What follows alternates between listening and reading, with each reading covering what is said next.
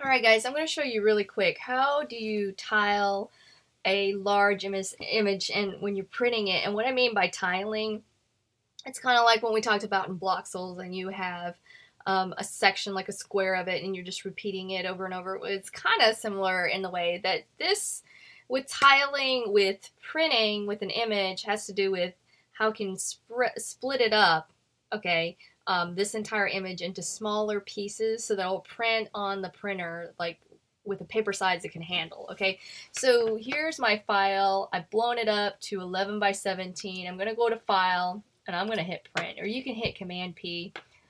Here's my settings. It really doesn't matter what your printer is because down at the bottom where it says scaling, right now it says there is no scaling because I can see in my preview it's just fitting what it can on a 8.5 by 11 sheet because that's all my printer can handle, and that's the same for the animation printer in the room.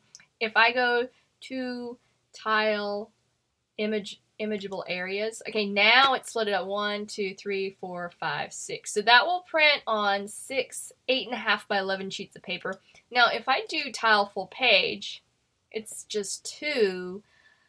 But I don't think that animation printer will allow you to print full bleed, print all the way like to the edge, like right to the edge of the paper. So this would not work. So I would need to change it and say imageable areas. And then you're going to get 6 pieces of paper that it's going to print. Now, when I go to marks and bleed, I like to include, I don't need all of this, but I do need, and page information is nice in case your stuff gets like split up and somebody else is printing right behind you. So you're like, I want to make sure my stuff gets in there. So that I know which pieces of paper are mine.